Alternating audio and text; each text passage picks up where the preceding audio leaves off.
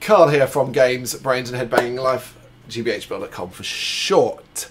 31 days of Halloween. We continue, or I continue, this tour through childhood memories, reliving childhood horror, and seeing how it's comparable by today. Explaining to you, hopefully, in a concise way, why it had affected me as a child and why I've taken that through to being an adult, and in some cases still either love the film more than I did previously, or at least as much, and the odd occasion maybe looking at them and realising they don't hold up. This one is kind of where that sits. I don't necessarily think this one holds up in certain regards. So, you've seen the title, of course, so you know what I'm talking about. It is Arachnophobia, which is a spider film, basically. A spider film. Spider breeds and goes on a rampage. Lots of little spiders in an all-American town. That kind of thing. Starring Jeff Daniels. Kind of played off like quite light comedic elements as well here and there, but with momentarily like dark and twisted sort of things. Now, of course, this is all comparable to your personal feelings on spiders. Of course, if you love them, you're not frightened of them, uncomfortable by them or anything like that, then, you know, a film like this isn't going to have the same effect on you as someone who legitimately suffers from arachnophobia. I am neither. I am not a fan, but I also don't have arachnophobia. I am more scared, weirdly, more scared and uncomfortable around spiders nowadays as an older person than I was when I was younger. But I'm also not frozen and terrified and stuff like that. I'm just very, very uncomfortable and need someone to kind of kill the spider. That kind of thing. I'd prefer not to do it myself unless I have no choice. So, but that's always been kind of a thing for me, and I think it's quite like, so watching a film like this, which obviously utilises sort of like very realistic sort of, you know, it's not like Eight-Legged Freaks later on and things like that with CGI spiders that are very, very silly. This is all very, very realistic and done in a way to sort of make you feel uncomfortable. And I think it does a great job of that. I've always had a fascination and an interest with the sort of like deep jungle, Amazon jungle kind of thing, where you don't know what's in there and who knows what monstrous things exist. So the idea of like a very large spider, you know, of course, existing out there that's deathly poisonous to us, and then that ended up getting loose in the normal society and breeding and creating lots of little small super poisonous ones that can kill you immediately. It's all very, very horrible stuff, and a lot of that kind of plays out in this film. You know, there are some generally scary stuff, you know, like from like spiders and hair, and just, you know, putting your slipper on and being bitten by a spider that can kill you almost immediately, or at least cause you to have a heart attack which kills you. Like, there's even like the really horrible, horrifying bit at the end where they effectively find a human body, like the doctor, like all webbed up. That's terrifying. You know, all of this worked when I was a kid. I've had a really, really intense feel to it. As an adult, though, I look at it now and I find it sometimes a little bit silly, a little bit unbelievable, and weirdly, a little bit boring.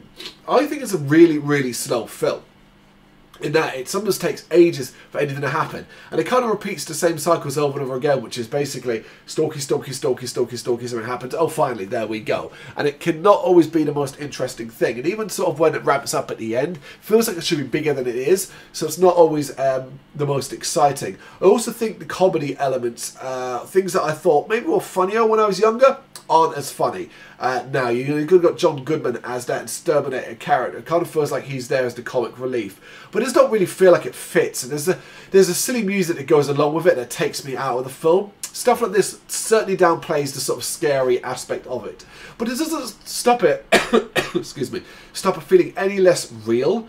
And I think that's a really interesting aspect of the film, in that it feels real.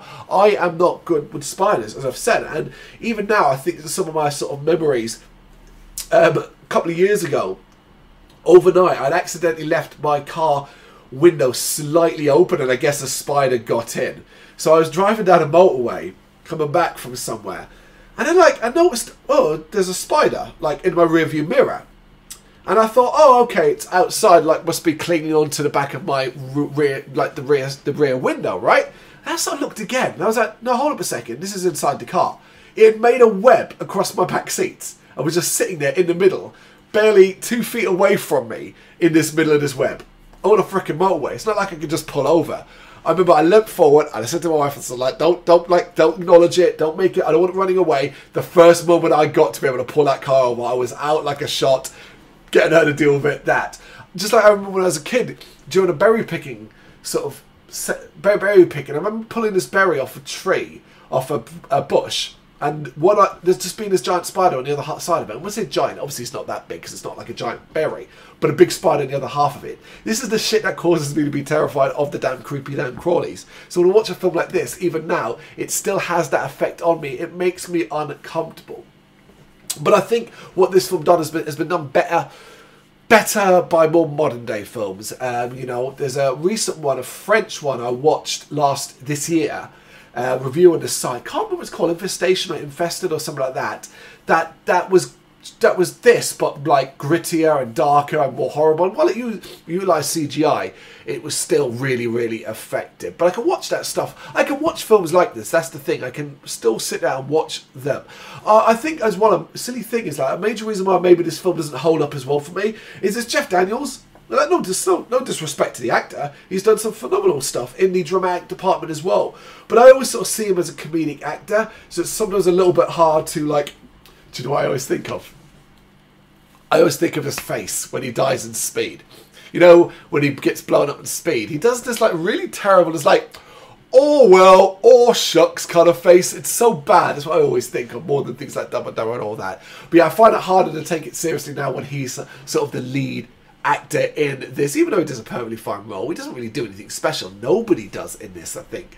Like, as a review of the film overall, I don't actually think it's a very good film in regards to like plot and story and keeping your interest. But as far as an experience around spiders and the sort of terrifying nature of what exists in other unknown parts of the world, and what if that was brought to our part of the world, that it frightened me as a kid. It doesn't now, but I still feel uncomfortable watching it. So Arachnophobia, what do you reckon? You got any thoughts on this one? You know what to do? Let me know in the comments. Thank you very much for watching. If you'd like to see more content like this, please consider hitting the subscribe button. It is gratefully appreciated. You can find us over at gbhbl.com, our full website, where reviews, news and so much more goes up daily. We're also on all social media platforms, Facebook, Instagram, Twitter, Threads, at GBHBL. Just search for GBHBL and you will find us out there. We also have merchandise on sale. You can access the shop via the website.